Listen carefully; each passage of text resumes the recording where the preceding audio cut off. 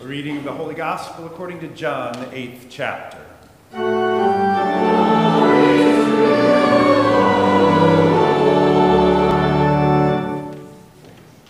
Then Jesus said to the Jews who had believed in him, "If you continue in my word, you are truly my disciples, and you will know the truth, and the truth will make you free."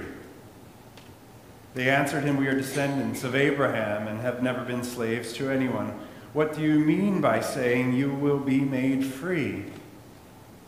Jesus answered them, "Very truly, I tell you, everyone who commits sin is a slave to sin. The slave does not have a permanent place in the household. The Son has a place there forever. So if the Son makes you free, you will be free indeed." The Gospel of the Lord.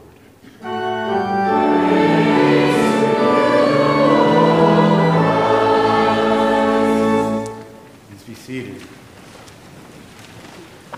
Before I launch into the Reformation sermon I've prepared, let me begin with words that we prayed together moments ago in our confession, where we said, "Reform us to be a church powered by love, willing to speak for what is right, act for what is just, and seek the healing of your whole creation." After worship today, you'll be invited to sign 2 oversized cards that we have in our welcome area. One will be going to the Tree of Life congregation, and the other to the first responders of the Squirrel Hill community in light of yesterday's events. We will be expressing our love and solidarity in their time of loss. And as one of the co-conveners of the Religious and Spiritual Council of Westchester, we've already formulated a response affirming the dignity of peoples of all religions. So you'll be invited to share in that support following worship.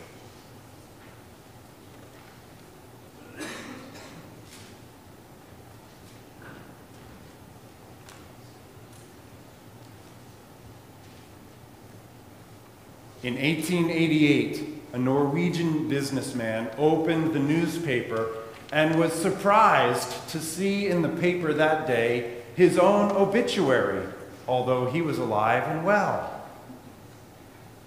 It was a mistake, of course. The businessman's brother had passed away, and a careless reporter had gotten the wrong name and wrote the obituary for the wrong person.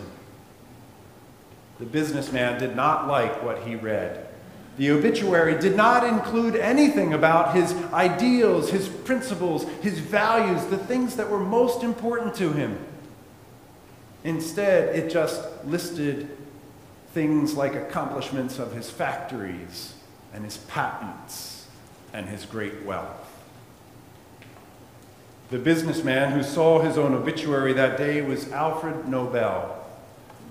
And decades before, he had invented an explosive material that came to be known as dynamite, which made him incredibly wealthy and famous. He decided on the day he read his obituary to begin a new life, to seek not to be known for an invention that brought destruction and violence, but rather to commit to peace. And so in earnest, he began donating his money, speaking out for peace, and he made provisions in his will for a foundation which to this day continues to support the Nobel Prizes. They reward the greatest contributions each year in humanity and in peace. Instead of being known only by his inventions, today he is probably best known as a philanthropist who provided for the Nobel Peace Prize. For Alfred Nobel, the realization of the brevity of life was a catalyst for change. A catalyst for change, realizing that life can be great, but death is real. And one thing I appreciate about the congregational life of the church is that we don't shy away from that reality. We don't try and evade it or deny it, much like the culture around us tempts us to do. We are honest about it, and we meet it head on because we believe we have a good shepherd who walks with us through the valley of the shadow of death. So we acknowledge the brevity of this earthly life and recognize, therefore, the precious gift that is before us, and therefore hope to live lives of meaning and purpose, full of compassion and generosity and ample portions of forgiveness and dedication to what is right. If you want to make the world a better place, take a look at yourself and make a change. Not only is that a lyric from a pop tune in the 90s, but it could be a great summary of what Reformation Sunday is all about. We are here to celebrate the transformative power of the gospel. If the Son makes you free, Jesus said, you will be free indeed. God sent Jesus to bring about change for the positive, to make God's power available in a new way, to break bonds of sin and injustice, to build bridges to reach out to the outcast, to set those free who are captive in sin, to announce the year of the Lord's favor, to usher in the kingdom of God. And Scripture has many examples of those who were transformed by their encounter with Jesus. Think about earlier this year, the children of this congregation filled this space with a musical presentation of Zacchaeus, the one who was transformed from selfish cheater to benevolent philanthropist. Or think of Simon, the backwater fisherman who stumbles and bumbles his way 3 years along Jesus' side, never quite getting it right, but he becomes Peter, transformed into the rock upon which the church is built. Or consider Saul of Tarsus, involved in acts of violence and aggression, threats and intimidations against Christians, but he experiences the resurrected Christ, and it transforms his heart to change directions and to be transformed from Saul to Paul, the well-traveled evangelist and author of our reading from Romans. If the Son sets you free, you will be free indeed. This is the promise that God wants transformation in your life, in our homes, in our communities, in the world. It's why we need a response to our stewardship program more than ever, so that the church's witness will continue with strength upon strength. Today on Reformation Sunday, we, of course, consider the German monk, Martin Luther, who unleashed a reformation by starting with the man in the mirror. As he sought to make peace with God and studied Scripture diligently, he discovered something that he wanted to share, and he started a movement. The catalyst for him was the promises in Holy Scripture. Promises like we heard in Romans, that one is justified by faith apart from works of the law. Or promises like we hear in Ephesians chapter 2, for it is by grace through faith that we have been saved, so that no one can boast, so that we can do the good works that God has prepared for us.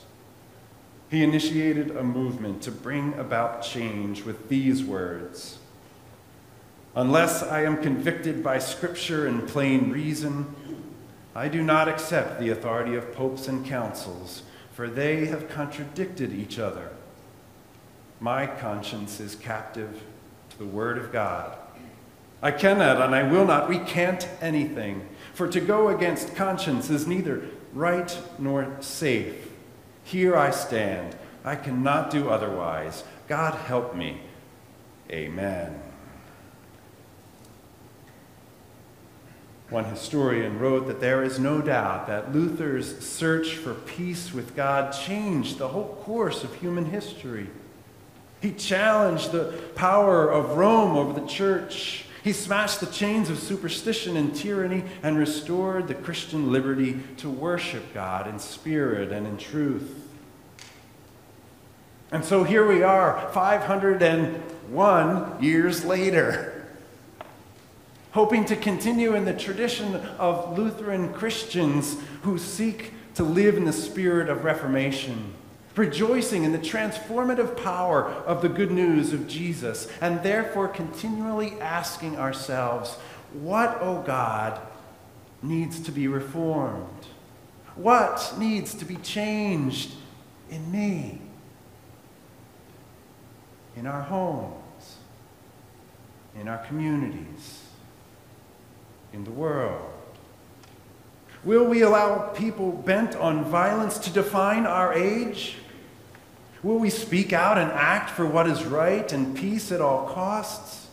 Will we find ways to disagree without being disagreeable? Will we commit to removing the log in our own eye before we attempt to help our neighbor with the splinter that might be in theirs? Jesus came to offer a way to be transformed, to be a part of the kingdom, to be involved in good news, a final victory over sin and brokenness and evil, a power to reform hearts, minds, and lives.